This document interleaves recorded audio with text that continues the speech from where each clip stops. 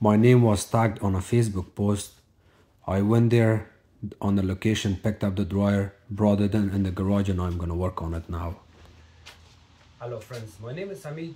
Today I have another dryer that I picked it up from somewhere, and I'm gonna work on it to see what's the problem. Someone posted on Facebook and they said if someone wants this dryer for a scrap or they want to pick it up, it's for free.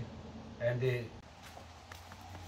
so this is the dryer. It's not very far, and that's why I only had to add this tiny strap in here.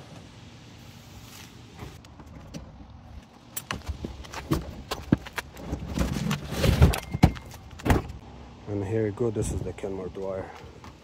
I have no clue what's wrong with it, but I'm gonna take it in and test it.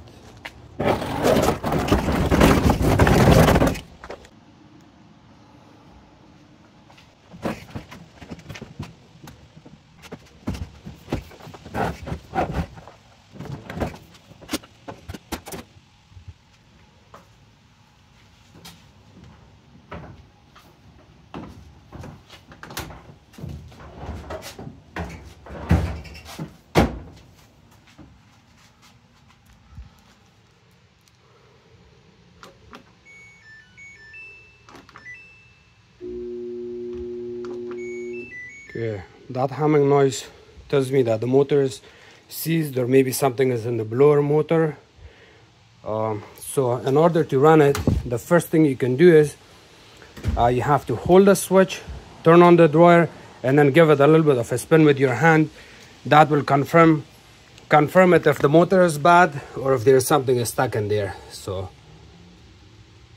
just gonna go like this.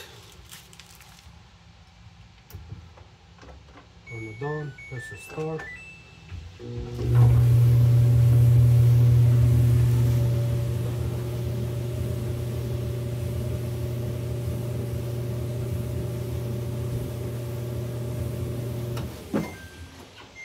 We have a weak motor. It's fixed. But in order to fix this properly, we have to replace the motor on it. And did you see that? That's how you're supposed to fix a free dryer.